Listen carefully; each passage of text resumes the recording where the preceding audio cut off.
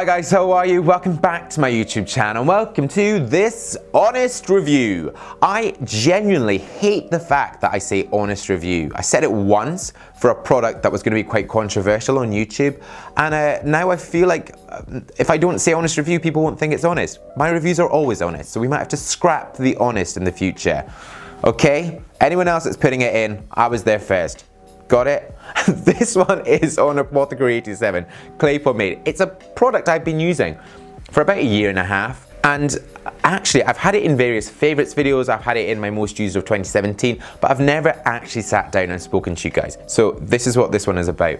Now, this is by a brand, Apothecary 87, who are based in the UK. They're from Doncaster, which is in Yorkshire. There's a guy called Sam Martin who actually created Apothecary 87. And it's 87 is the year he was born, but also the age that his granddad died, which I think is quite sweet. So he's got that as part of the brand. They've got beard balms, they've got moustache waxes, they've got pomades, they've got clay. So really, they do have quite a lot. So I'll link absolutely everything down below and you can check it out.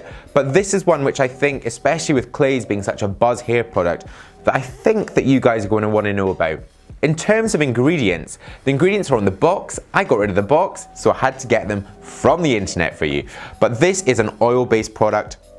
You've got petrolatum, you've got kaolin, which is a type of clay, you've got wax, lanolin, you've got perfumes, you've got various sort of compounds in there. One thing I would say is kaolin, I love as a clay.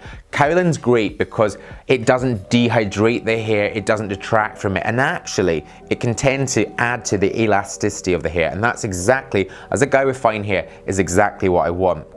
The packaging is fine, like it doesn't blow me away, it looks absolutely fine. They've really kept this sort of heritage, traditional looking brand throughout, even though it is a fairly new brand, but they've gone with that, and that's across absolutely all of their products. In terms of the smell, now this product is available in a vanilla and mango scent, but they've got this one, which is called, let me get this right, Lock, Stock and Barrel, which is supposed to be like gunpowder. It's fairly punchy, so it will be divisive. I quite like it because it really does smell like nothing else on the market, but I know a lot of you guys might be like, this is just too much for me and my hair. In terms of consistency, because it is an oil-based product, it does have, I would say, a reassuringly waxy sort of touch to it. You can scoop it out, it's fairly hard, get it into the hands and warm it up, but you will feel that slight sticky, waxy texture to it. Ease of application, actually, surprisingly easy. You would think that because it is slightly tougher and waxier that you're really gonna have to work it through, but I've really had no trouble with this. And then moving on to styling, it's just as easy.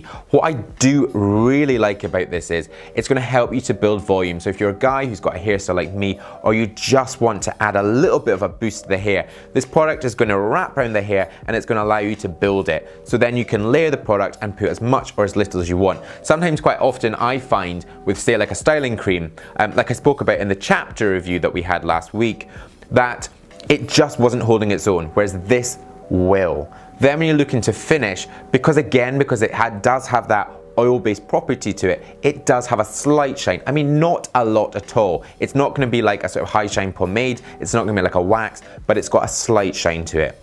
And then hold, I quite often use this actually without hairspray, which for me is mind-blowing. I am a hairspray boy. I like to lock it into place. I don't want it to move. But with this one, actually, I do feel quite comfortable and confident to go out without hairspray. Also, because it is oil-based, it's not going to dry hard. So it means that if it is going to drop slightly on a night out, or if you're at school, college, work, whatever, you can just run your hands through your hair and put it back into place really very easily. What also I like about this, which actually I should have said in styling, I think it gives you that real sort of authentic, I'm going to say greaser. People will be like, you're not a greaser, blah, blah, blah. I'm not saying I'm a greaser, but if you want that sort of slight shine look to it, if you want a bit of texture, you want a bit of definition in the hair, then this is the sort of clay product that is going to do that.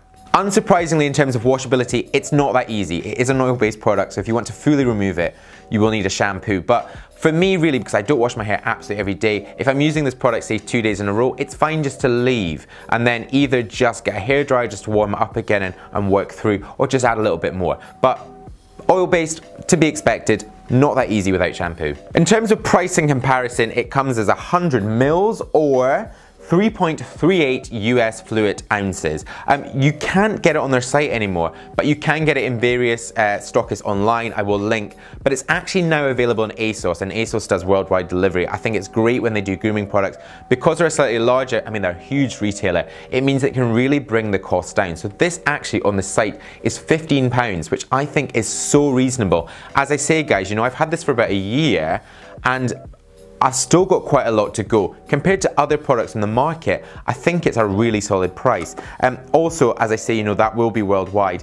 Comparing it to another product, another favorite of mine, again by another independent brand who I absolutely love, I would kind of compare it to the Lockhart's Matte Clay, but this one is slightly lighter, it's slightly softer in terms of the way that it scoops out, it's less oily, and it does have a matte finish. So they're almost like brother and sisters. If you want something, say, a bit more evening, then I would say this one, the Apothecary 87. But I'm directly comparing them in terms of the sort of business model and how they're working.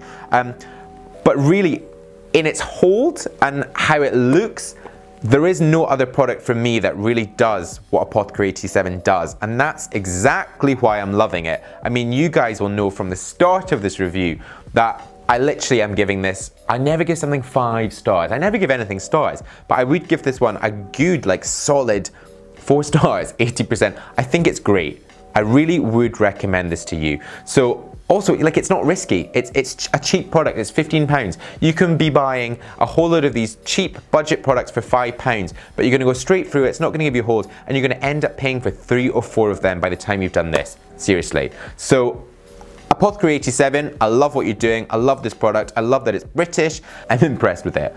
So there you go. Thank you very much for watching. If you've used this product or any of the other ones, then please do leave a comment in the comments below. Let me know what you love or you don't love about it. Also, if there's any other sort of brands, especially these sort of smaller, more niche, independent ones, I'd love to hear about them, because this is what this platform's for, bringing you new products that I think you'll love.